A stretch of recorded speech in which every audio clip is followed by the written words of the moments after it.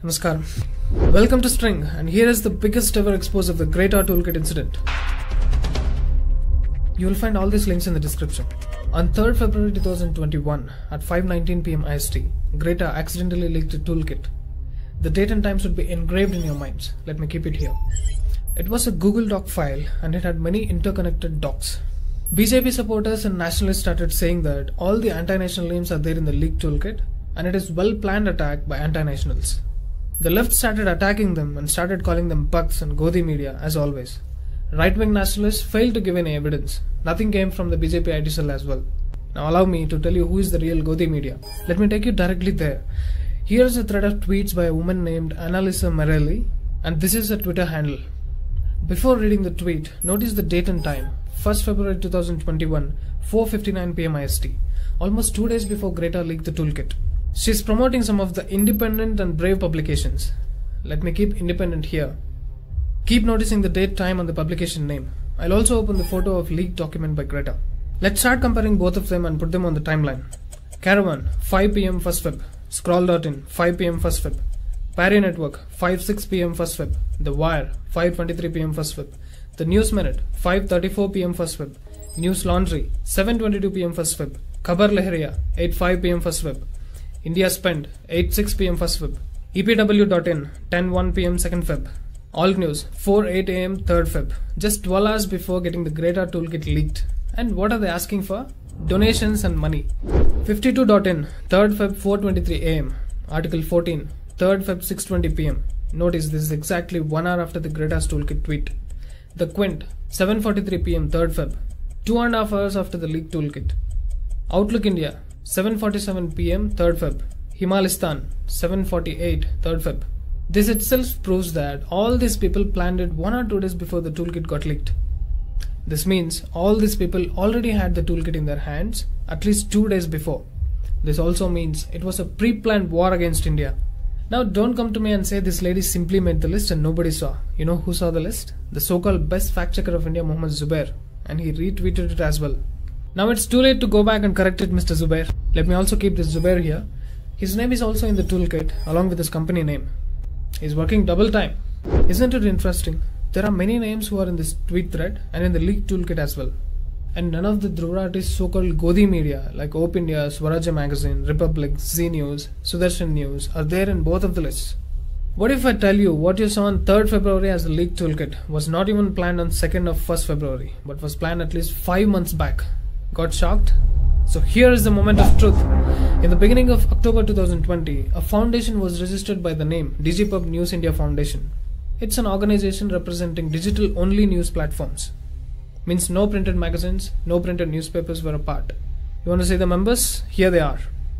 Alt News, Article 14, Boom Live, Cobra Post, HW News, NewsClick, News Laundry, Scroll, The News Minute, The Quint and The Wire. Independent. Mota bhai. Why is it again matching with the Greta leaked toolkit names and Annalisa's Twitter thread?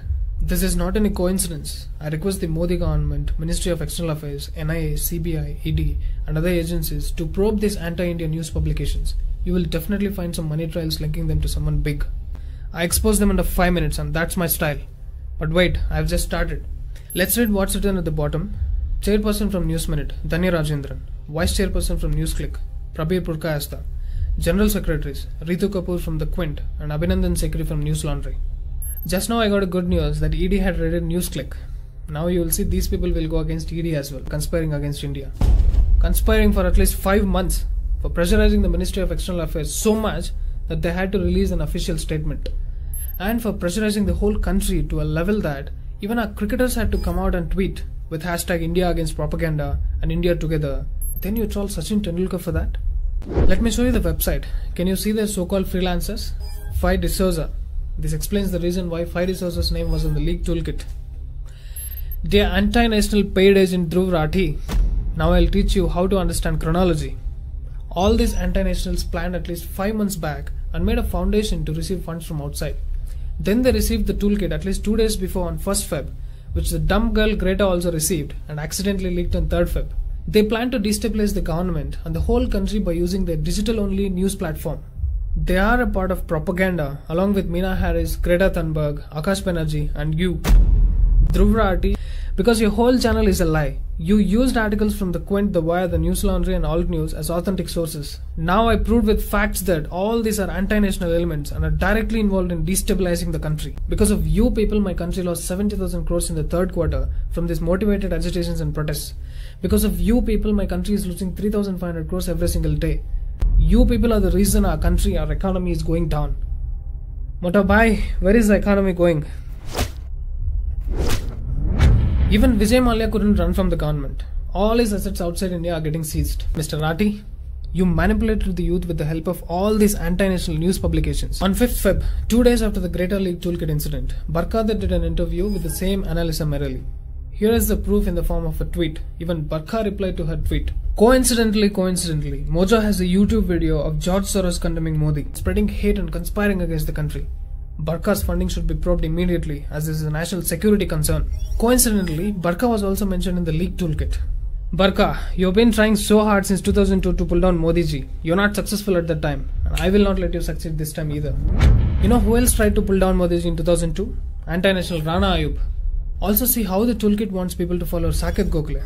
Let me show you a few tweets here. Either this is the most weird coincidence or I'm missing something. There is this old lady, Kavita and Ramdas, giving rising hands emojis on Rana Ayub's tweet on 2nd Feb, which is one day before the Greta toolkit got leaked. The same lady tags Narendra Modi, BJP, Rihanna and Greta Thunberg in a tweet on 3rd Feb, 5 hours after the toolkit got leaked. And the same old lady used the hashtag Farmers Protest, tagged BJP, Gautam Adani, Mukesh Ambani and tried to troll Sachin. And look on whose tweet she is doing all these things. The Congress mouthpiece Saket Gokhale. The same two names of billionaires were targeted in Greta's leaked toolkit, Mukesh Ambani and Gautam Adani. Coincidence. But do you guys know who this old lady is? Don't be fooled by the likes and retweets on her account. Here, she got tagged by the official Twitter handle of Open Society Foundation. Let's click and see. She has written that she works for Open Society. Let's see on the official Open Society website whether she works there or not. Yes, she does. She joined in August 2018 and that's her profile on the website. She actually works for Soros. You know who else is indirectly funded from Soros? Pratik Sinha and Mohammed Zubair from Alt News. Alt News is certified by IFCN, International Fact Checking Network. Pointer Institute is one who provides IFCN certificate. As you can see here, it's a non-profit journalism school and research organization. Whenever the non-profit word comes, it is easy to understand that they are taking funds from someone. When I went to their funders page, they mentioned a few names who have donated more than $50,000. See, here is this name again, Open Society Foundation. So Soros has made his own network to provide certificates to anti-nationals. He gave money to Pointer, which provides the fact-checking certificate, which the Alt News received. And this guy brags being the best fact-checker in India. And anti-national paid agents like Dhruvrati wants you people to follow Alt News and their DGPub Deshdrohi gang. Isn't this thing joining all the dots? Can't you see who is funding all these things? But the whole thing is incomplete without knowing who is Annalisa Merrily. Let's see her Twitter account. She works for the Quads. Her pinned tweet is the same tweet from 1st Feb. She has only 15k followers, but her pinned tweet has 28.6k likes and 9.8k retweets. Isn't it strange? Her other tweets don't even cross 11 likes and 5 retweets. Now a man with the IQ equivalent to Dhruvrati can also understand that her pinned tweet was a well-supported tweet by the left ecosystem to destroy India. Isn't it weird that her location says NYC, Bergamo, Delhi, Dilme? NYC is in the US, Bergamo is in the Italy, and Delhi is in India. We all know which is the only Italian family in our country. Coincidentally, one of the Italian flew to Italy on a short personal visit on 27 December 2020. She also seems like a fan of Rahul Gandhi. She has beautifully covered his Wayanad rallies in 2019. All our agencies have to do is track her movements in the past 1 to 2 years and Rahul Gandhi's movements. They'll surely get something out of this. Let's see some of her articles or tweets to understand her political inclination. Okay, one anti-Trump article and one pro-Hillary tweet. I got it. Also, coincidentally, she has written many articles on Scroll.in, which is one of the founding members of the DGPub News India Foundation. I leave it to the IQ of people to infer whatever they want from this. But I know what the government will do from this information. Even after giving so many solid proofs and a path for the agencies to follow, if Modi ji, you won't shut them down now, you don't deserve a next term in 2024. I know a lot of questions are still unanswered. Questions like why are they targeting Sachin? Why are they targeting only Ambani and Adani? Why not other billionaires? What is the role of NDTV in it? And finally, why Soros is doing all these things? I'll reveal that in the next episode of String Reveals.